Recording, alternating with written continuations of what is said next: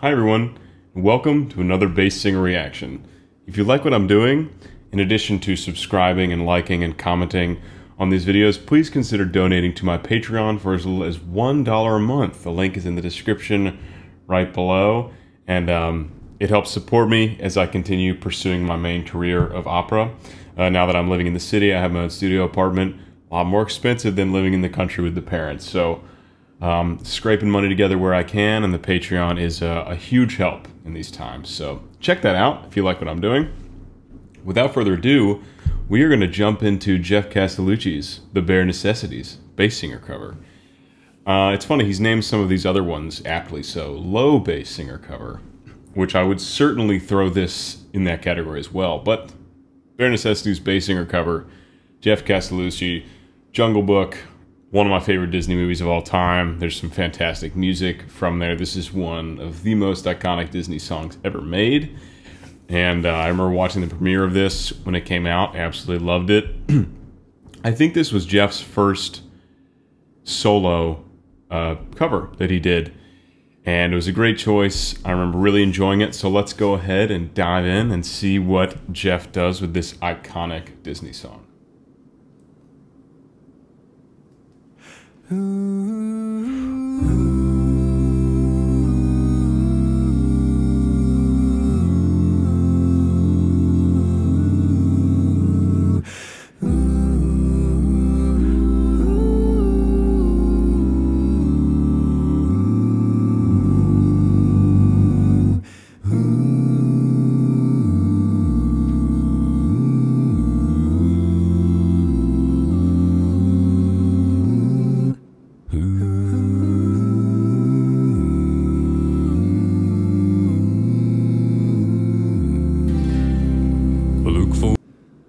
So man, what a great intro, you know, something that's not in the original. This is something Geoff created and added his own big twist on it, which you guys know I really respect when you do an arrangement of something. It's very barbershop-y, also not like the original. And I mean, the rest of the cover, as far as I remember, and I think he adheres to it pretty closely, is not barbershop-y, but I think the barbershop really, those harmonies really lead in nicely. What's he... So he's in C, I guess C major. Yeah, C major. And he got down pretty low there in chest in that intro there. I don't know. Did he get down to a G? He might have gotten down to a G in chest. I think he does do that later in a clear way. I can't remember all the chords he was hitting throughout that intro, but we're in C major, so I think we're going to get a lot of C2s. And we will see what else does with it, but I love that intro. I think the barbershop works really nicely, and I think it's gonna... Barbershop has that really positive kind of vibe to it, and this piece totally is... It's a very positive, feel-good, fun kind of piece, and so I think that's one reason why the barbershop works, and why it's gonna transition well into this section when Geoff's about to pick up the tempo and sing, you know, the version that we're used to, but he's of course gonna do it much lower.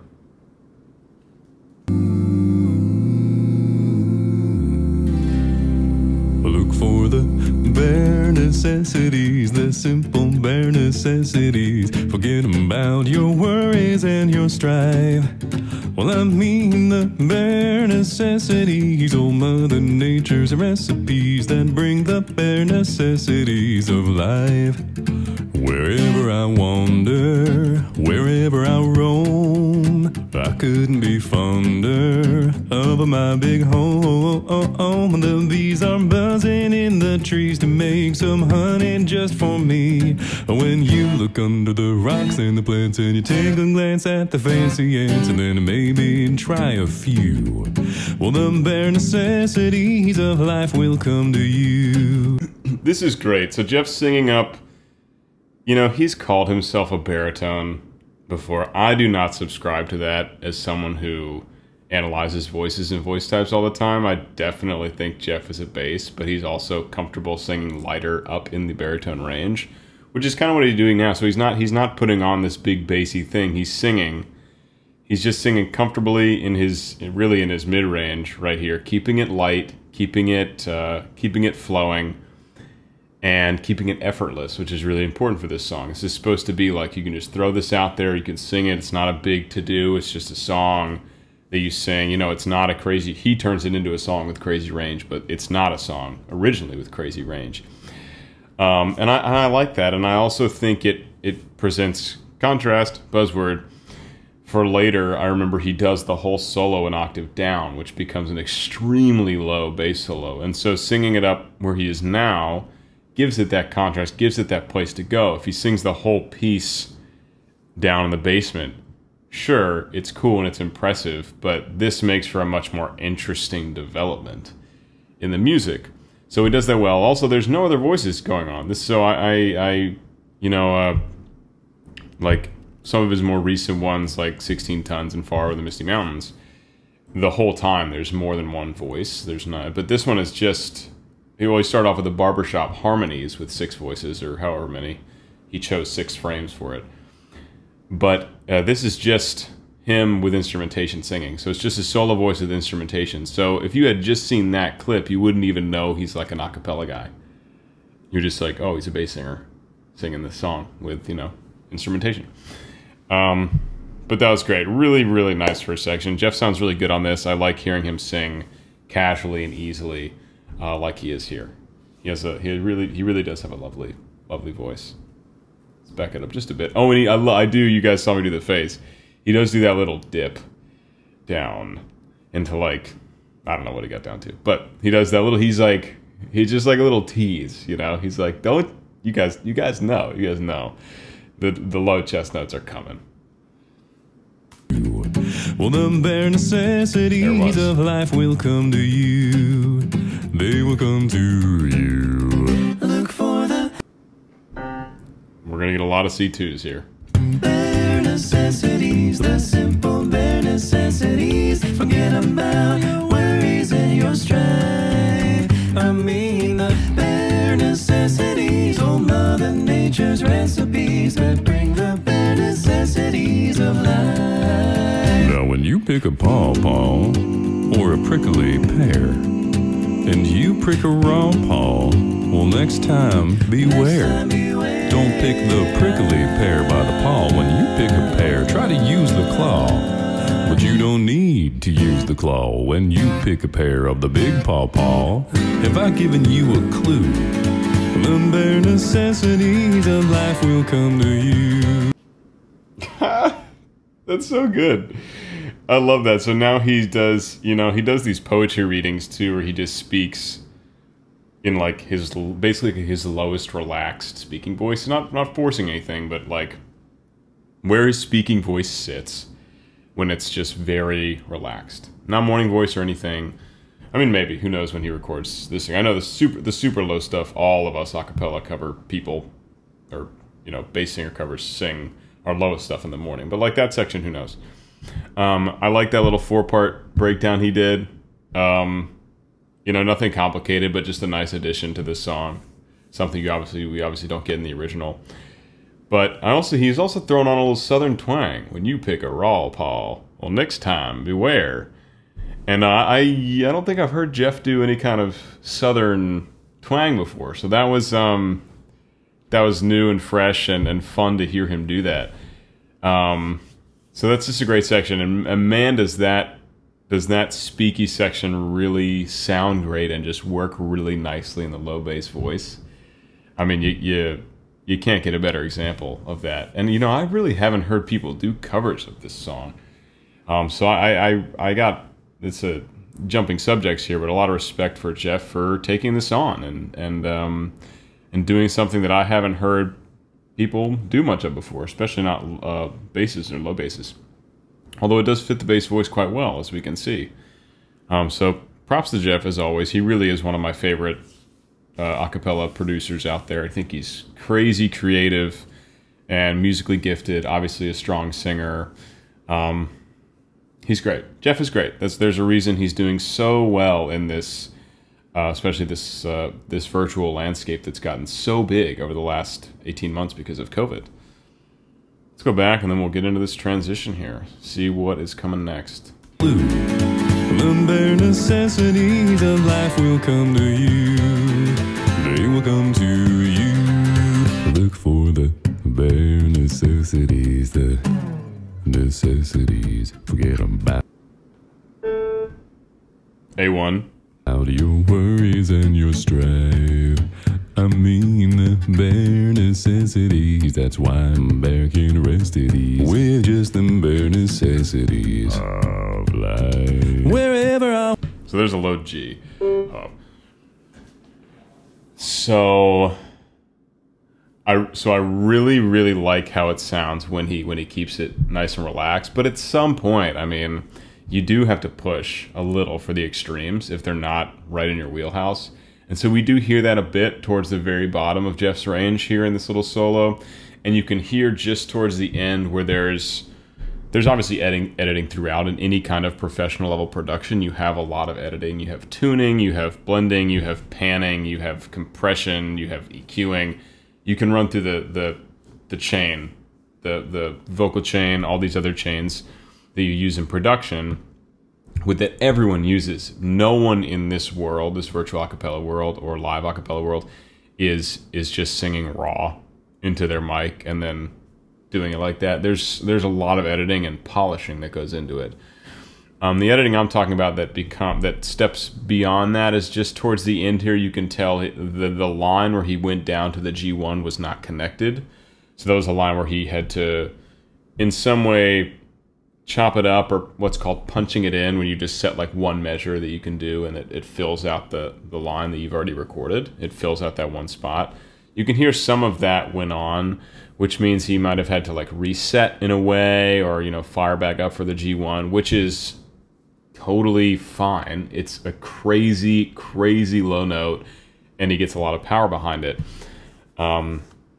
So it's totally fine. It's not that I dislike it. I'm just pointing out that is something that's happening in the editing process here.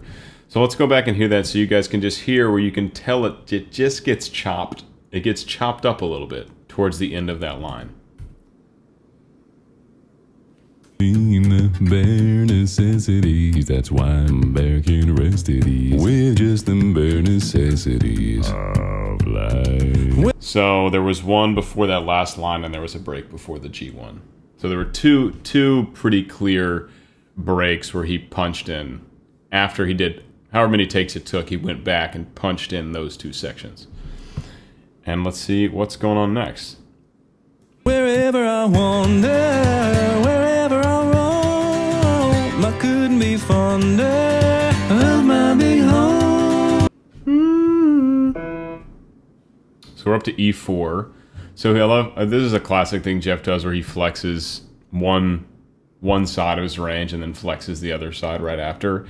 So he just did this whole solo in like outrageous low bass land, and then now he's jumped up to like, you know, high, not really high, like baritone range, up to higher end of baritone range.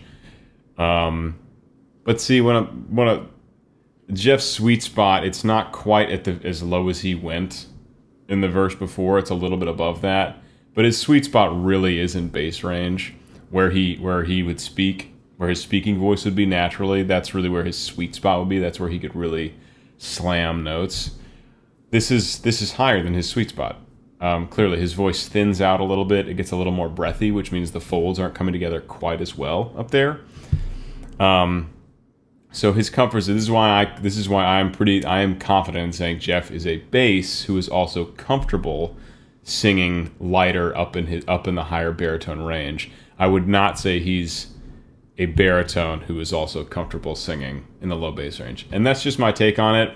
But I do feel somewhat strongly about that. I've had a lot of conversations with the guys in the Bass Singing Nation Discord group about why I feel that way. But that's how I feel about Geoff's voice. I feel like he is truly a bass who is a talented singer and can navigate much higher in his range as well with comfort, as opposed to a higher voice who can also navigate lower. So that's my take on Geoff's voice. You can do with that what you will. I couldn't be fonder of my big home. And don't spend your time looking around for something you want that can't be found. When you find out you can live without it and go along not thinking about it, I'll tell you something true. The bare necessities of life will come to you. They will come to you. They will come to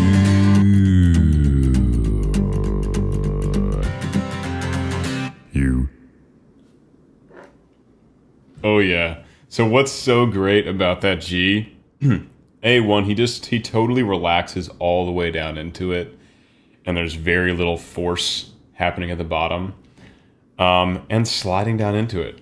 So you can often get a little bit lower if you just slide down to a note and then cut off, but to slide down and then sustain is a different story. So I really like how he connects that whole vocal. It's almost like redemption's not the right word, but it's a switch from what he did earlier where there was that clear vocal break before the G1. This one, he connects the voice all the way down into that G1 and then sends us off with a nice C2 at the end. So let's go back. Let's give Geoff a pit viper status on that slide down to the G1. And we'll call it a day. Long not thinking about it, I'll tell you something true.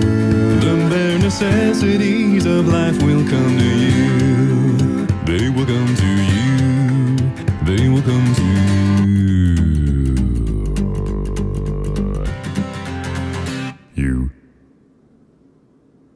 Hey y'all, thanks for watching Bare Necessities. Hey, man. This is my favorite song from the Jungle Book, Yeah, and buddy. I hope you enjoyed it too. We did. Huge shout out to Native Instruments for making such an amazing guitar plugin. Oh, wow. That was a guitar plug-in. That sounded extremely real. Yeah, shouts to Native Instruments. They also made this synth designer called Massive that I used to use when I produced all my electronic music. Crazy complex. My mom looked at it one time. She said it looked like the mothership to the Starship Enterprise, or the motherboard to the Starship Enterprise. Very complicated. And literally infinite combinations of synth design. Okay, that's beside the point. That was amazing. I really, really like this cover. I think he does a great balance of featuring high voice and low voice solo. He starts off in the middle, then goes low, then goes high. He has moments that he comes in with harmony. In the beginning, we had a much more barbershop style harmonic structure, and then we had a few breakdowns in the middle with a four part, just high harmony following the chords of the original. He apparently had this really nice plug-in from Massive that had that really realistic guitar sound going on. I love it. I mean, it's not crazy complicated, although the barbershop intro was definitely something you might not expect in this piece. But the creativity throughout the rest really came from his choice on where to sing the solo line. Did he want to sing it in his low bass range? Did he want to sing in the middle? Did he want to sing up top? Did he want to jump from one to the next? He really covered all the bases there. And not only that, but it was fun. The video looks great. He looks great. It's just a very polished product. And I remember seeing this for the first time, and it was his first solo doing it like this. And I was like, this is a good move for Geoff. You know, he gets a lot of attention and love in voice play, always has. But I think Geoff going off and doing voice play content in addition to his own solo content has been a brilliant career move, and it's been awesome to see and watch him develop and get more and more creative and get more and more into the costuming and the production side of things, in addition to remaining a strong singer and a really creative arranger. So hats off to Geoff. This was fun. I knew this was going to be fun. Bare Necessities, Jungle Book, all the good things, Disney. You can't go wrong. It's tough to go wrong. And he went right. He went all the way right. Geoff, you're the best. Guys, thanks for stopping by and watching. Again, if you like what I'm doing and you want to support me living in my studio in Philly, in need of money at all times, consider donating to my Patreon. As little as $1 a month. You get early access, behind-the-scenes access, merchandise, interactions with me, all the good things. You could reach out to the patrons in the name list below or in the comment section, ask them what they think about it. And that's that. So I'll see you guys next time. Thanks. Bye.